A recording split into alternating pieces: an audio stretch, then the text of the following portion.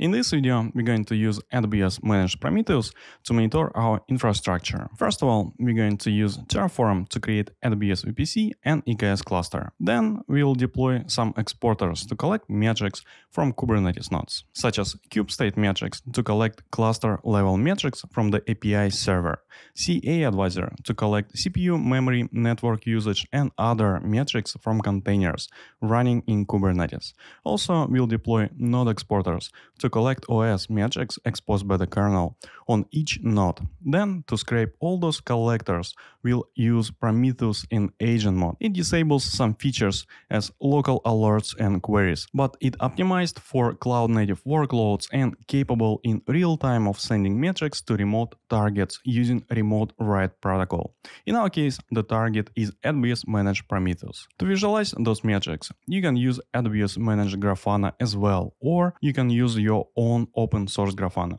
We are also going to deploy it in Kubernetes cluster. We'll add Managed Prometheus as a data source and import a few dashboards. Finally, I'll show you how to scrape not only targets within Kubernetes, but also standalone EC2 instances by using AWS labels to discover targets dynamically. Let's get started. First, let's quickly go over Terraform code. Here we declare AWS provider and specify version constraints. Next, we define AWS VPC and provide a seeder block along with a name equal to the main tag. Internet gateway to grant internet access to EC2 instances. Then we create 4 subnets in 2 availability zones, 2 private and 2 public subnets. We also assign some special tags for EKS to properly place load balancers. NAT gateway to provide internet access within private subnets. We must put it to the public subnet with the internet gateway as a default route. Then we create 2 route tables, one for private subnets with a default route to the NAT gateway and a public route table with the internet gateway as a default route. We also need to associate those routes with subnets.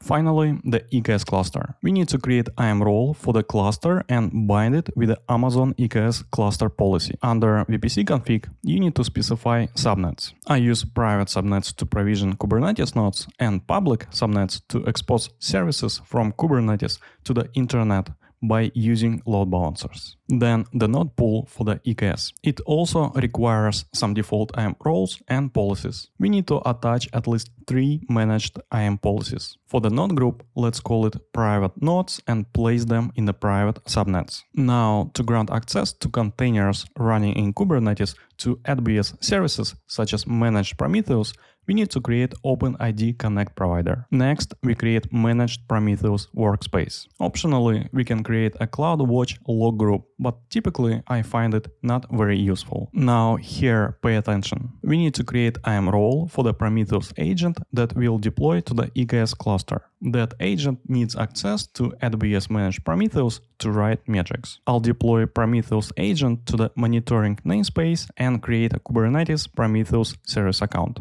That is binding between Kubernetes Airbag system and AWS IAM. Next, we create IAM role that Kubernetes pod will use with a single policy remote write. And we need to attach the IAM policy to the IAM role. Optionally, if you plan to scrape any targets outside of Kubernetes, such as standalone EC2 instances, you need to add Amazon EC2 read-only access policy. This will allow the Prometheus agent to query AWS API to get labels of each EC2 instance.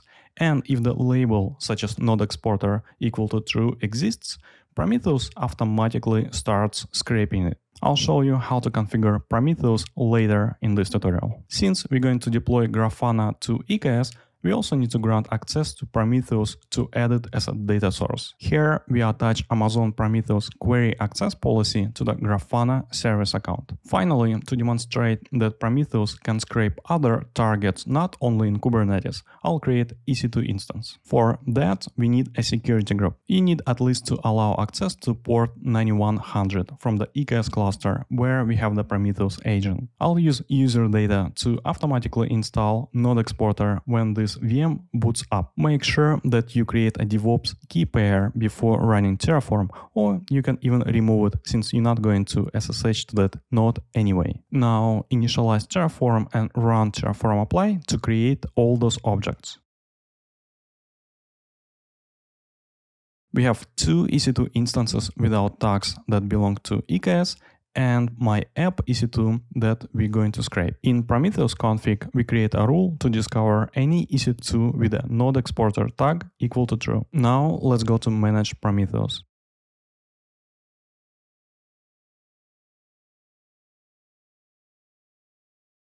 You have two endpoints, one that we're going to use to write metrics and another in Grafana to query Prometheus to create dashboards. Prometheus operator also became a standard to deploy Prometheus instances to Kubernetes. First, you need to create all custom resource definitions, even if you're not planning to use all of them, such as Thanos. There is also airbag policy for CRUD. Before you can access that cluster, after you created it with Terraform, you need to update the Kubernetes context with the AWS EKS command. Now create custom resources. You need to use create instead of apply due to the size of some CRUDs. Then Prometheus operator itself. We're going to create a monitoring namespace. Pay attention to the label. We'll instruct Prometheus to discover service monitors only in the Kubernetes namespace that contain monitoring equal to the Prometheus agent label. Then we have a standard set of YAML files to create cluster role binding, deployment, service, and service monitor to add the Prometheus operator as a target. You can use apply to deploy operator. Now the agent. To use IAM roles for service accounts, we need to bind the Kubernetes service account with the IAM role using this annotation. This role we created with Terraform. Don't forget to update the account number to yours. For Prometheus to discover internal targets, we also need to create a cluster role. As I mentioned, if you plan to add target to the Prometheus that is outside of Kubernetes, you need to create additional scraping config. Here, for example, we'll scan AWS for node exporter tags and add them to Prometheus. You would need to update the region if you use a different one. Next is the Prometheus object itself. Here we specify the version and service account. Then each service monitor would need a label component equal to Prometheus agent, as well as a namespace where you create those service monitors must have monitoring equal to the Prometheus label, then some resources. Since we use Prometheus in agent mode, it does not require as many resources as a regular Prometheus. Here, to send metrics from this agent in real time to manage Prometheus, we need to update the URL.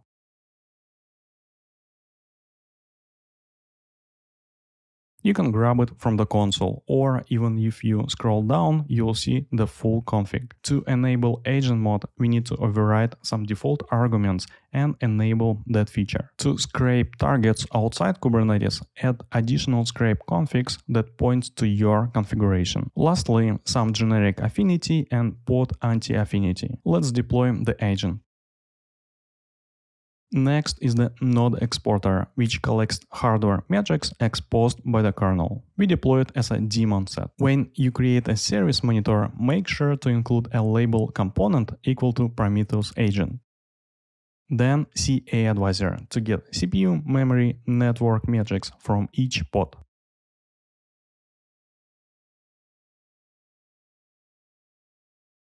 And the kube state metrics that provides a cluster level metrics such as pod pending, eviction, and many others. The only difference here is that we deploy it as a deployment and not a daemon set. Let's go ahead and apply all those components to Kubernetes. The first is the node exporter. Then CA advisor. And kube state metrics. Let's make sure that all the pods are running. I would also suggest checking Prometheus logs to see if you have any errors related to access to AWS API.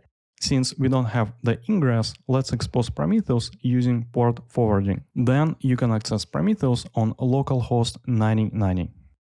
Let's see all the targets. The first EC2 node exporter job is used to scrape targets outside of EKS. You can see that it has a single target, which is our EC2 instance. Then we have other jobs related to monitoring components we have previously deployed. Finally, let's deploy Grafana. We also need to bind it service account to IAM to get access to Managed Prometheus. This role we already created earlier with Terraform. Here, don't forget to update the account number. Just go to the AWS IAM console and copy the IRN from there. Now, the secret for the default admin user is encoded in base 64. To encode any string to base 64, you can use echo and pipe it to the base 64 tool. Don't forget to use -n flag to remove a new line from the secret. Let's do the same thing for the username.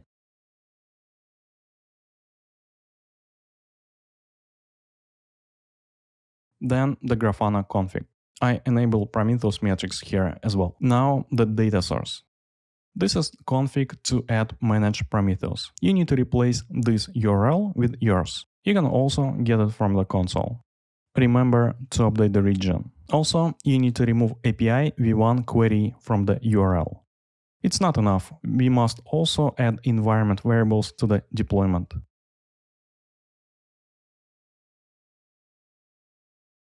Here we mount some dashboards and configs to the Grafana pod. To add Managed Prometheus to Grafana, you must add these two environment variables. Then the standard service and service monitor.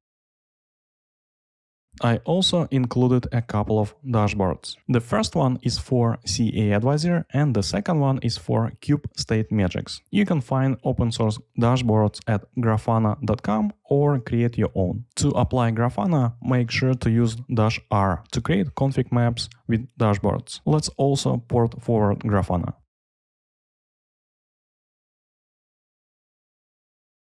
The default username is admin and the password is devops123 unless you have changed it in the secret file.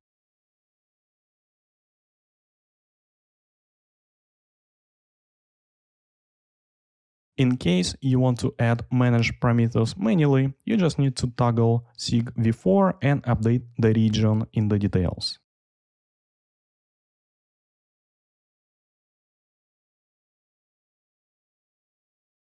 In this dashboard, you can monitor memory and CPU usage per pod.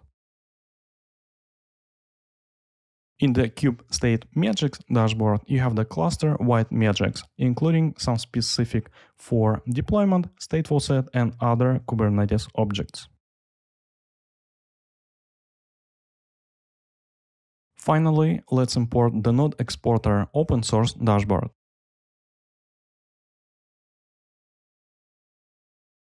Update the folder and specify the data source.